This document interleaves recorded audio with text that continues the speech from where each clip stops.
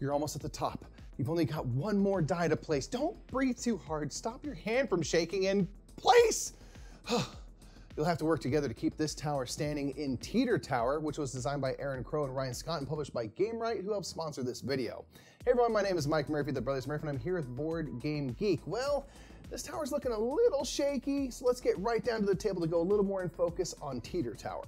Teeter Tower is a competitive dexterity game where players will be placing dice on a precarious tower and then placing the next tile on top of that. Players will win if they place all the tiles and then successfully place the capstone tile and die on the tippy top.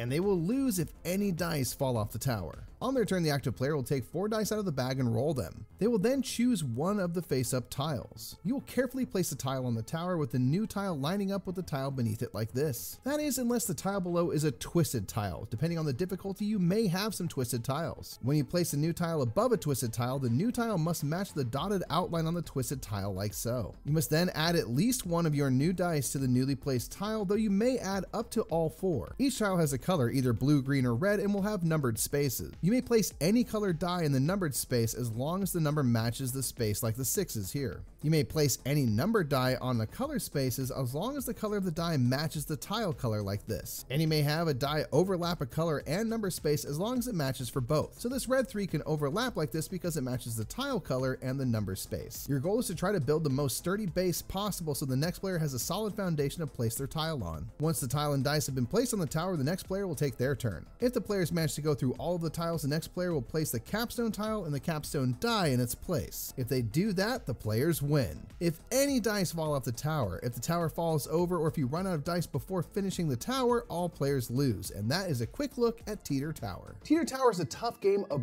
wanting to build the most solid foundation you can while also being restricted by the spaces on the tile and what you roll. Sometimes you may be able to place all 4 dice and have a rock solid tower, but sometimes you may only get to place 1 die and that tower is looking a little shaky. And if Teeter Tower, it seems like a game that you would enjoy, be sure to check out its page at boardgamegeek.com. Until next time, I'm Mike Murphy and we've been going in focus on Teeter Tower. Have a great day.